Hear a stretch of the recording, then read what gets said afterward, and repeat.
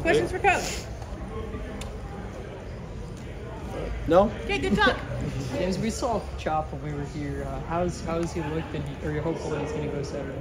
Yeah, like I think I said that to you guys on Monday, that we're hopeful that he'll be ready to go. How did he look today? Good. I spend most of the time on the opposite side of the field, so I got to watch the tape. But good. He looked good on Sunday. He looked good on Monday. I'll watch the tape. But yeah, good. How would you say you're on the practice field thus far this week? Your passing attack and momentum, confidence, whatever you want to call it, coming out of that Maryland matchup. Is that something that you can feel on the field? Can you sense it with the way these guys are approaching the practices?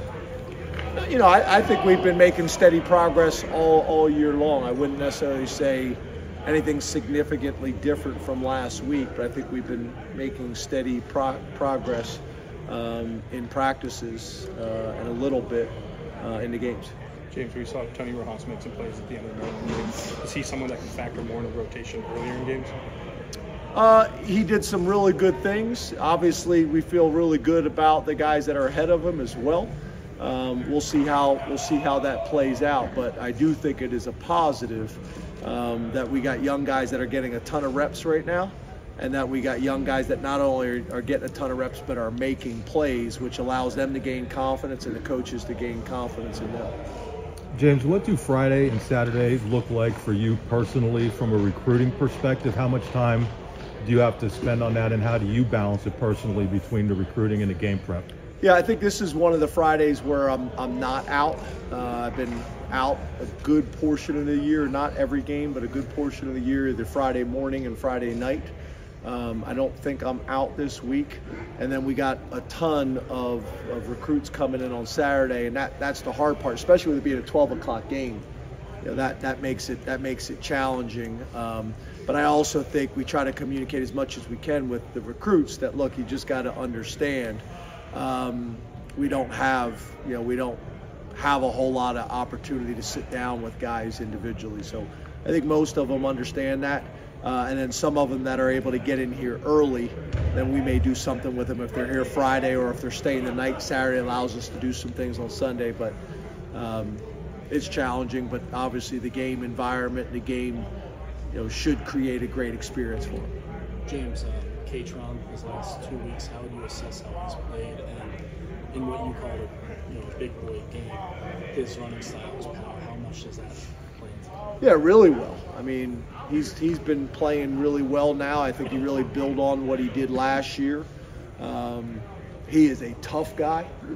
Every run, he's usually breaking tackles, punishing tacklers, carrying guys for another 2 or 3 yards.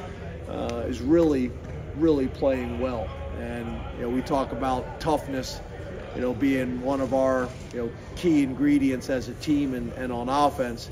And I think he's one of the guys that I think does a phenomenal job of kind of setting that tone for our whole team. It fires up the sideline, and it fires up the offensive line. And he's having a really good year, and I think he's respected kind of throughout the league with the way he runs and his running style. A week like this, as the head coach, what would you say your principles are when it comes to which motivational buttons to push and when to push them? Yeah, I think, it's interesting because, as you can imagine, over 9 years, I've tried about everything, right? Trying to keep the approach as consistent and steady as we can. After wins, coaching the guys really hard so there's no complacency kind of seeping into the program. Try to keep things as consistent as possible, but then there's different kind of methods and models that we've used over 9 years in trying to kind of figure out the best way to do it. And then the other challenge is right, every team is different. So something maybe you've done 2 years ago, maybe that wasn't the right thing for that team, but maybe it is for this team. So just trying to kind of understand the temperament of the team, and that's where the leadership council comes in, or the captains come in to kind of get a feel where they're at with things. I met with the captains on, I think it was Tuesday. Before practice. Theo kind of had some comments to the offense as well. Keaton Ellis had some comments to the defense. I thought were good messages overall. But that's constantly what, I'm trying to do, what I stay up late thinking about or early in the morning thinking about. I'll have discussions. I went in with the defensive staff and kind of talked about some things from a strategy standpoint this morning with Manny and the defensive staff. Just trying to find any little advantage we can that's going to give us a chance to get a win on Saturday. So that's what the entire week is about. Coach, you're talking about your depth a little bit. How key is it in a top 10 showdown like this one against a team that's very well-rounded? Yeah, it's really important at this point of the year that we have at least a 2 deep going into the game that's gained experience. So that allows you with a 3 deep to have maybe one guy that's bumped up or bruised. So I think the depth is really important. They got a lot of depth on their defense and their front 7 and play a ton of guys. We do as well. That's going to be important. This quarterback is a heck of an athlete, and being able to have fresh bodies in there to be able to kind of chase him and create some pressure is going to be really important. You mentioned how the practices keep getting. Thank you. What's the value of zone pressure? Seems like something that a lot of teams are doing more lately than maybe in the past. Well, it really depends. If you're a zone team, then you probably live in that a lot. If you're a man team, then that's a good change-up, right? And I think what you're trying to decide each week is when you watch people on tape, what is that quarterback most comfortable with? Is he most comfortable with man coverage and man beaters? Does he read zone coverage well and have a feel for space and depth? That's what you're trying to decide, and you're really trying to say, okay, what's going to be our complement this week?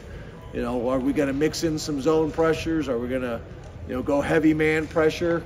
And that's what you're trying to do to try to confuse the quarterback and try to confuse the coordinator to show one thing and bring another type of deal.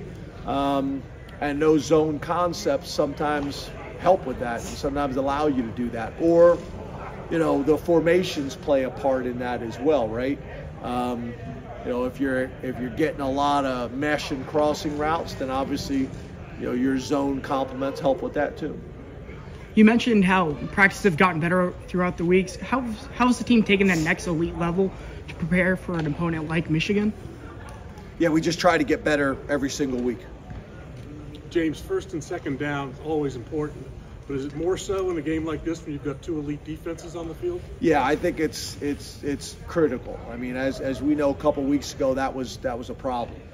We got behind the sticks, and you don't want to get behind the sticks against elite defenses. You guys see when that happens, for our defense, when we're able to get people in obvious passing downs, that's not a whole lot of fun.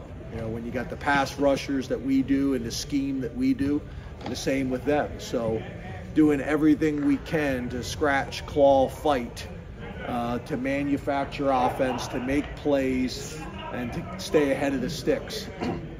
They've been pretty much ahead on the scoreboard and on the sticks on offense and defense all year long. So trying to get them to play in a way they have not played really this year.